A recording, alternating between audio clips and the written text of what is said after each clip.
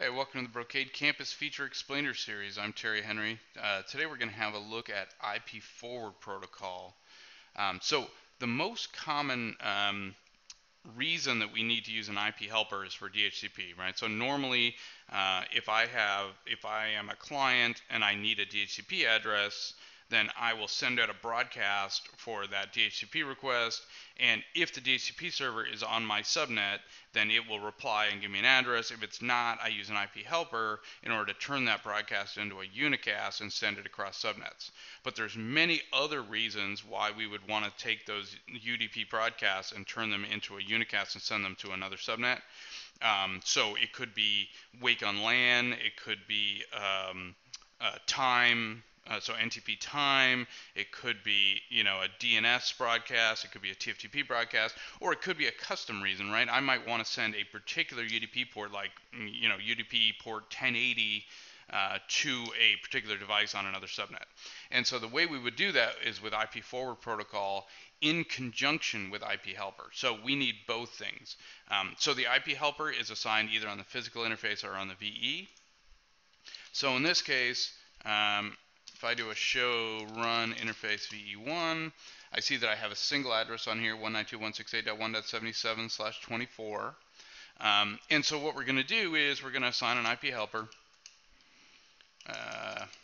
interface VE1, IP helper dash address, and we're going to send it to 11.0.0.10. Oh, excuse me, I need to put in my helper address, right? So you can have up to 16 helper addresses per interface, but you need to number them. Yeah, so this is the first one on this interface. So it's number one. So right now, by default, it's going to take DHCP requests or BOOTP requests on this subnet and forward it to 11.0.0.10. And also by default, it's going to take DNS, TFTP, time, and TACACS broadcasts and send them off to that server. So you may want to add more ports to that, or you may want to take away some of those ports. Maybe you don't want to send DNS and TFTP requests off to that server. So from a global config, the command is IP forward dash protocol,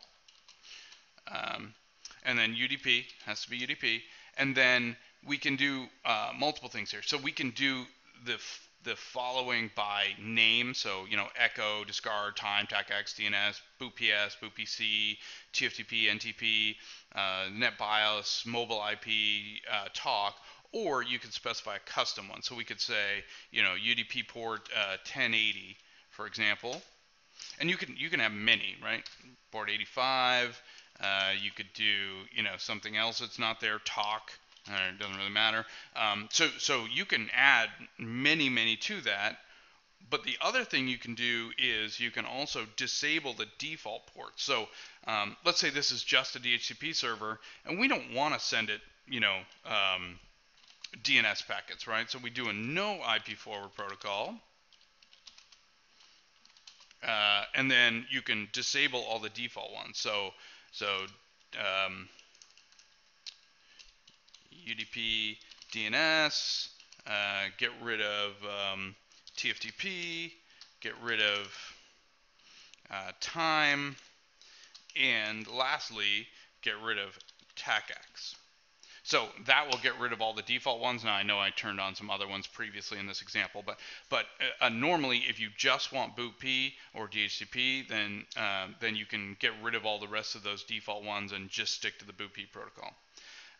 Anyway, so that's it. Pretty straightforward command, and hope you learned something. Thanks. Tune in again.